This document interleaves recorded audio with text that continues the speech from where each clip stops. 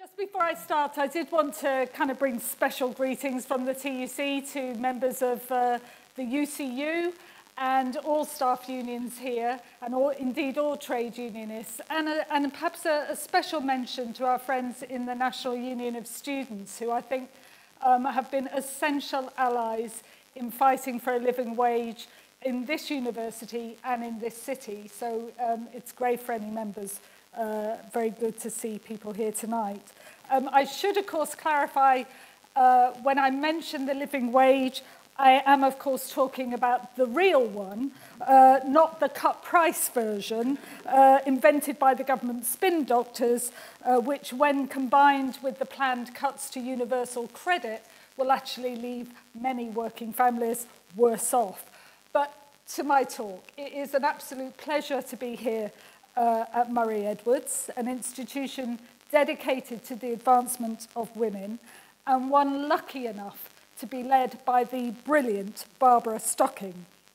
I noticed that the Financial Times once described Barbara as, and I quote, a mild-mannered toughie, by which I mean that for all her, I think they meant, that for all her charm and intelligence, when it comes to tackling injustice, Barbara is not one to be messed with.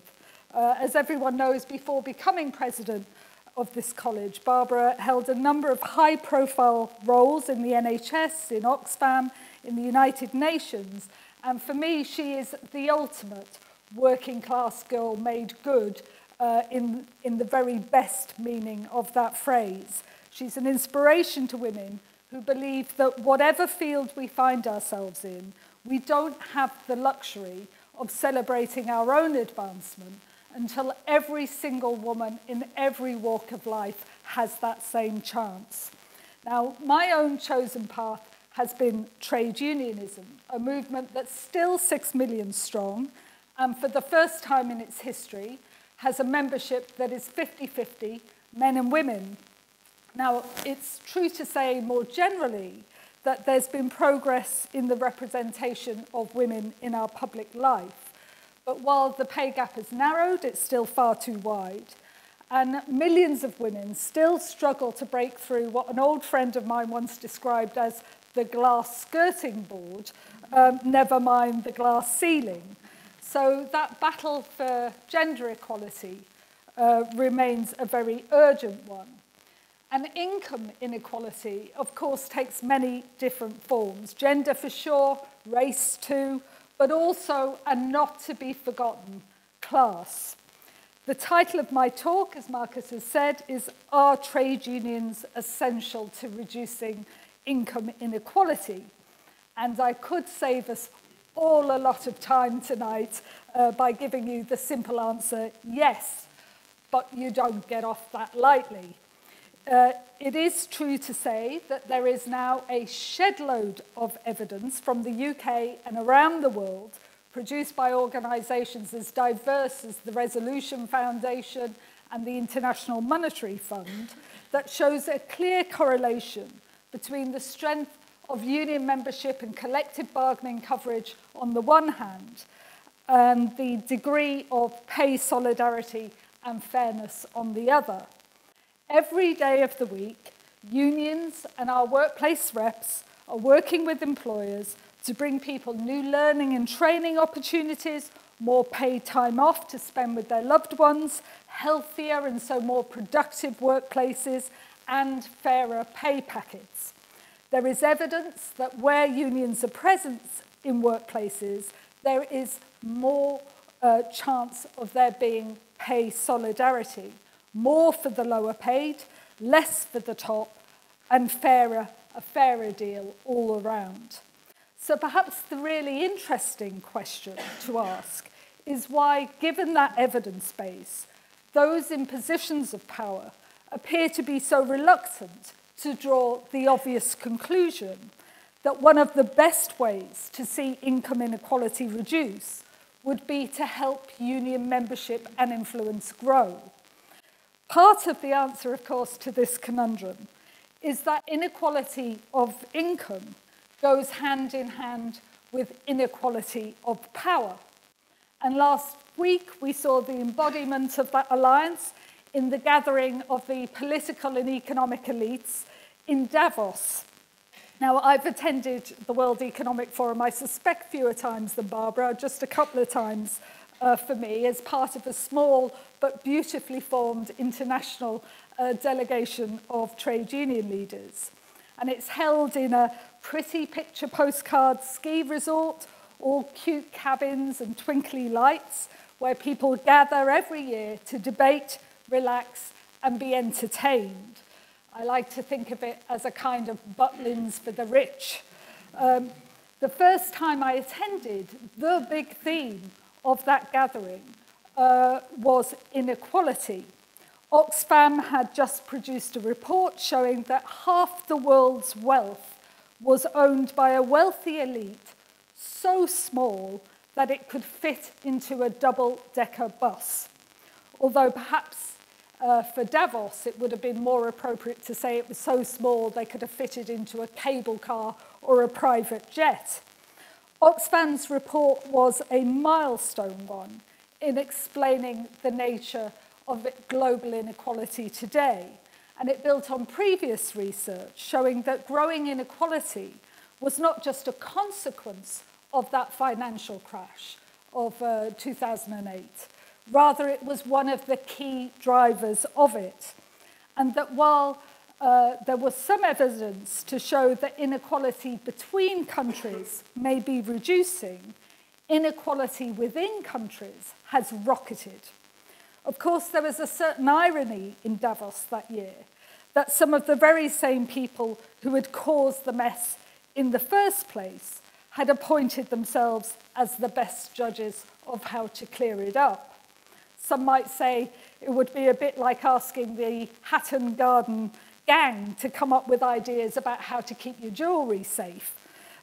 My memory is that the policy debates, certainly the debates I attended that ensued, were not exactly muscular, that proposed solutions were at best tepid, and in any case, by the next time I visited, the following year, Davos had already done inequality and had moved on to other issues. Now, to be fair, I think it's true to say in my experience that members of the elite often show real concern about global poverty. But while both are important, I think it's important to remember that tackling poverty and tackling inequality are not the same thing. Of course, it's too easy to be cynical. Although perhaps that's a little bit forgivable in a week when the Chancellor George Osborne told us that getting Google to pay a fraction of the corporate tax they owe us was, and I quote, a major success. When we hear more about how the government is using the EU referendum renegotiation to launch yet another crackdown on benefits, and at a time when the UK government is progressing a bill through Parliament that bashes the last line of defence against workplace inequality, trade unions. To understand all of this, I thought it might be helpful just to imagine ourselves back to a decade ago and think about what we'd be discussing if we'd met back in January 2006. Back then, the economy seemed to be humming along nicely. I know that somewhere in the number 10 policy unit, advisors were worried that the total share of wealth going to wages appeared to be shrinking. Unions were also warning that our members were only maintaining living standards by stacking up household debt. But elsewhere, pundits talked about the great moderation, sustainable growth with low inflation. And while the Chancellor Gordon Brown did not actually claim to have abolished boom and bust, there was a sense that the good times looked set to roll. Then it all went belly up. The collapse of Lehman Brothers precipitated the worst financial crash since the Wall Street crash. That caused the longest recession since the Great Depression, and that led to the most prolonged squeeze on living standards since the Victorian times. Now, some people on the left saw Lehman Brothers as an epoch-defining moment, signalling the end of the neoliberal ideology that had held sway since the 1970s, and that would see the beginning of a new era, a progressive economic paradigm shift. Well, 8 years on, it doesn't feel like it's quite worked out that way, or at least so far. Free market capitalism is still very much alive and kicking. Governments are still cutting regulation and employment rights for workers. And while freedom of movement for labour is under severe pressure in terms of the current debate around the EU, finance capital remains footloose and fancy-free. But as the banks we bailed out have pretty much returned to business and bonuses as usual, it's a very different story for everybody else. What began as a crisis in the private sector has been reframed quite deliberately into a crisis of the public sector. Never mind the tens of billions of the taxpayers' money that propped up the banks, or the hundreds of billions provided in various liquidity schemes from the Bank of England. The problem was redefined as too much government spending on public services and welfare. And as real wages and so tax receipts fell, the consequent deficit became an excuse to shrink the state. Now, we're now in the midst of a decade of austerity, and it's ordinary people, I would say particularly young people and particularly women, who are suffering the consequences. The resilience of neoliberalism, the political cult of austerity, the rapid growth of casual jobs, all add fuel to the inequality fire. Britain is more unequal today than at any point in our modern history. And I think we're all pretty much familiar with the headline trends, how of the 34 OECD countries, Britain ranks as the 4th most unequal in terms of income distribution, how we were the only G7 country to see inequality rise between 2000 and 2014, and how those differentials are getting wider. According to the latest Sunday Times Rich List, after the crash, as workers continue to face real pay cuts, the wealth of the richest 1,000 people, families, I should say, more than doubled. Never mind trickle down, this was hoover up on an industrial scale. And of course, there's been a radical shift within the capitalist class itself. While manufacturing is in recession, hedge fund boys calling the shots. Britain today is an increasingly divided nation, one of food banks on the one hand, Michelin star restaurants on the other, sky-high rents for small flats, and underground cinemas being built under great big mansions, benefit cuts for the poor, tax cuts for the rich. And what's going on in the jobs market and inside workplaces goes a long way to explain how inequality has become entrenched. Today, the average annual pay package for a FTSE 100 chief executive is £5 million. That's 183 times the average salary. Top pay has risen by 40% since the crash. Compare that to average workers. And how long do you suppose it takes Britain's highest paid director to earn what a worker on the living wage earns in a year, a whole year? How long? A day? Half a day? Not even close. The answer is 49 minutes. Of course, we're told that these rewards are based on performance and merit. But I think it would require the skill of Houdini to explain why the performance of those at the top could have so outstripped the performance of the workforce they are supposed to lead. As the great American economist J.K. Galbraith once said, the salary of a chief executive of a large corporation is not a market award for achievement. It is instead frequently in the nature of a warm personal gesture by the individual to himself. At the other end of the income spectrum, of course, it's a very different story. According to the Living Wage Foundation, 6 million workers, almost a quarter of the British workforce now, earn less than the living wage.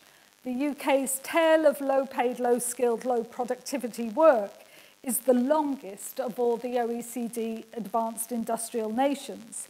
And since the crash, those in the middle are now on average worse off in real terms to the tune of £44 a week. That is a decade of lost wages. Early last year, the TUC published new research setting out the scale of the challenge we face. And yes, we've made some progress in some areas, the gender pay gap, slightly, and as the government is very fond of telling us, more people are in paid work. But compared to the 1980s, you could say that we've merely swapped mass unemployment for mass insecurity and low pay. We've got underemployment, bogus self-employment, involuntary part-time work. Those are all very high. And the number of women stuck on 0 hours and short-term contracts has actually risen. So yes, we have had a recovery for big business and the super rich, for sure, but not yet a recovery for ordinary working people. And in many ways, we seem to be sleepwalking back to the mistakes that got us into this mess in the first place. Financial and property speculation, rising household debt, and most of all, of course, those turbocharged levels of income inequality. There's a significant impact on social stability and economic growth too. The OECD has calculated that the British economy would be more than 20% bigger had the gap between rich and poor not widened since the 1980s. Now, nobody is pretending that reversing this tide will be quick or easy. Rising inequality has been a reality since the late 1970s, when that post-war Keynesian settlement was superseded by the free market project of the new right. And getting the pendulum to swing the other way could take years, perhaps decades. But in my view, that's all the more reason to start working on it now. As a starting point, we need to realize that inequality is not inevitable. For all the profound challenges we face, from globalization, mass migration, the march of the robots, industrial change, and of course that growing power of finance capital, the gap between rich and poor can be reversed. Inequality is the result of deliberate policy decisions to deregulate the financial system, cut rights at work, restrict trade unions, and slash taxes for the rich and big business. Decisions that, in summary, put too much power and wealth in the hands of too few. But collectively, we can decide to do things differently, to make decent jobs, investment in affordable homes, higher productivity, decent public services, and a greener economy our central aim. And of course, we need to get that balance of tax and spend right. But that must be built on tax justice, with everyone paying their fair share. And by everyone, I mean that includes the likes of Amazon, Starbucks, and even Google. In my view, Oxfam and the TUC and many others have also made a strong case for a Robin Hood tax on financial transactions that, as well as raising a lot of money for the public purse, could also help put the brake on excessive speculation in the city. And rather than being a mere facilitator of a free market race to the bottom, we also need to rethink the role of the state, one that could build a very different kind of economy to deliver good jobs, skills, and opportunities to the regions and communities that need them most. And that would require an intelligent industrial strategy, nurturing the industries and sectors that are the success stories of the future, from the creative sector, aerospace, biotechnology, green manufacturing, and of course standing up for key foundation industries like steel.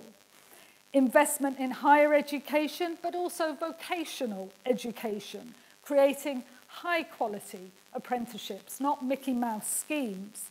And financial reform, ensuring that the banks work for us, creating a proper state investment bank to help kickstart the industries of the future. More broadly, we need to build better companies with a fairer distribution of reward. Now, it's great that so many firms are signing up to the living wage, but there is a difference between a living wage and what we define as a fair wage. A fair wage is where workers get to say and get to collectively bargain with employers over the price of their own labour. To redistribute wealth, we need to redistribute power. And that's why we've argued for a seat for workers on those top pay company committees, so that the boss has to look a representative of their own workforce in the eye and explain and justify their rewards. It's why we'd like to go further and see workers on the boards, something that is now a requirement in the majority of other EU member states. After all, nobody has a greater interest in the long-term success of a company than the people and the communities whose livelihoods depend on it. And then there is the question of rights. It's funny, isn't it, how we constantly hear about the need to remove burdens on business, to cut red tape, and to give employers even greater freedom to hire and fire. Yet the fact is, Britain has already the most flexible, the most deregulated labour market in the OECD. Stripping away workers' rights is not a good answer to tackling Britain's poor productivity record. Of course, in the short term, you can improve productivity by sweating and sacking workers. But if you let the likes of Sports Direct, say, get away with treating people like dirt, all that happens is that you undercut the decent employers and launch that unholy race to the bottom. The best way to boost productivity is through more investment and getting the best out of staff by treating them fairly. That means we need stronger employment rights and stronger enforcement of rights too. And by the way, I think that has to include free access to justice. Access to justice for workers should depend on the strength of your claim, not the size of your wallet. Nowhere is the case for action stronger than when it comes to those challenges facing women. From the motherhood penalty to poor quality part-time work, we need to address both the causes and the consequences of gender inequality.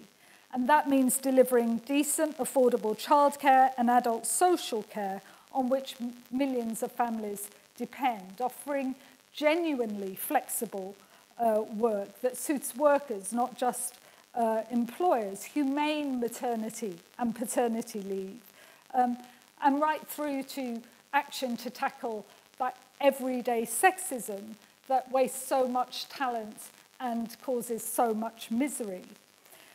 And really getting to grips with occupational segregation that sees most low-paid part-time work done by women and most high-paid work done by men. But I've saved the best bit till last. Our final priority must be to promote stronger unions, because the fact remains that more trade union membership and more collective bargaining coverage would mean less income inequality. Research by Ewan McGahey, I hope I'm getting the pronunciation right, Ewan McGahey, from King's College, reports how close the historical correlation between unionisation and greater income equality really is. After the Wages Council Act of 1945, union membership was on a rising trajectory for the next 35 years, as was income equality. In the mid-70s, when half the workforce carried a union card, 2/3 of our GDP ended up in workers' wage packets. Now, with around a quarter of workers in a union, it's barely more than half. I'm not saying it's the only reason, but it's one key factor. And that decline in union membership can be traced back to the 1980s, when Margaret Thatcher's government introduced a series of acts to reduce the power of institutions, which she famously described as the enemy within. Although introducing a new right to recognition, the new Labour governments of Tony Blair and Gordon Brown essentially left that Thatcherite industrial relations architecture intact. And now we have a government in power that is seeking to introduce some of the most draconian restrictions on trade unions anywhere in the developed world. Even the IMF and OECD are urging policymakers to boost the bargaining power of ordinary workers. But the government's trade union bill is designed to deliver the exact opposite. The new legislation attacks something which is recognised as a fundamental British liberty, the right to withdraw your labour. Going on strike is always a last resort, but without it, faced with an employer who just won't listen or won't compromise, workers would be left powerless. The government's bill has been described as the biggest attack on trade unions for 30 years. It aims to lift the ban on employers using agency workers to break strikes, something that has been banned for more than 4 decades. It would allow state interference in peaceful pickets and protests. I should have worn my armband tonight. That's going to be a requirement too. That not only undermine unions and civil liberties, but according to senior chief constables and indeed the Police Federation, would waste police time. And it would give employers new ways to take us to court, to attack our funds, to win injunctions, and ultimately sequestration, including by opening the way to state investigations of our financial and membership records, which even some of the worst of the blacklisters could never have dreamed of. It's perhaps little wonder that even the Conservative MP David Davis has likened parts of the bill as being more fitting to Franco's Spain than a modern democracy like Britain. And the upshot is, if successful, this bill would make it much harder for unions to protect jobs, services, and pay. And Britain, as a result, would become even more unequal. Now, our campaign against the bill has been fronted quite deliberately by 3 people who are what I would describe as typical strikers. Natalie, a midwife, who voted to take strike action when Jeremy Hunt refused to honour the 1% pay award, which that independent pay review body had said was fair and affordable. And by the way, as you know, the midwives won. Lucy is our second person. She is a firefighter who went on strike to save her local station and keep it open. And she won. And Daisy is the third one. She's a cinema worker who, after 13 days of strike action, finally won an extraordinary 26% pay rise. Although, and this will give you a little indication of what they were earning in the first place, Daisy and her workmates are still carrying on the campaign to be paid the London living wage. Nevertheless, a big, big achievement that was only won when they, as a last resort, exercised that right to go on strike.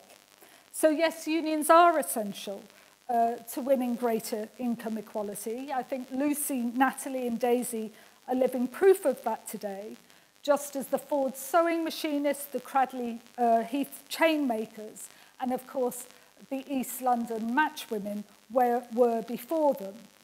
But as with the past, reversing that great tide of unfairness will require us to build broader and more populist alliances on a much bigger scale. As well as more members and activists, we need new friends to help us along the way, new popular alliances that include faith and community groups, and all those who know that there is an alternative. And yes, by the way, I do recognise that unions need to change too. We need to adapt to a new digital economy where increasingly, I think, certainly in my experience for the younger generation in particular, but also industries like hotel and catering and creative, right through from blue collar to white collar, where they're using crowdsourcing, and many of those workers don't even know who their ultimate employer is, let alone work for one that is ready to recognise a trade union. But we also need a change in political values and mindsets too. I think we need a clean break from the free market orthodoxy of the past 3.5 decades. We need a new economic model, and we need a new sense of moral mission, where inequality is neither seen as inevitable nor desirable, where the interests of workers and unions are seen as at least as important as those of the business and banks, and where decent work, pay and rights are at the heart of policy making. Now, as I keep saying, I'm not naive enough to think that change will be quick or easy, certainly at the moment in Britain as elsewhere, where the right is in power. But I think there are some signs of hope that things are shifting. In this country, again, open for debate, but the Labour Party is perhaps going through a painful but perhaps necessary process of rejecting those politics of austerity. In the United States, the socialist Bernie Sanders has shaken up the Democratic campaign for nomination just as much as Donald Trump has shaken that of the Republicans. And in Spain, the strong showing of anti-austerity Podemos and anti-corruption citizens in December's elections shows that there are people around Europe who are prepared to vote for change. I think there is a concern that we can't just carry on as we are, that the measure of our success is not just how much wealth we produce, but how people share in it. And that trade unions, who are still the biggest independent democratic membership organisation in Britain and around the globe, must be at the heart of a campaign for a post-crash New Deal for equality. So it may be a long road, and it certainly won't be an easy one. But I hope that, as with Barbara, our opponents may discover that we are all mild-mannered toughies now. Thank you very much.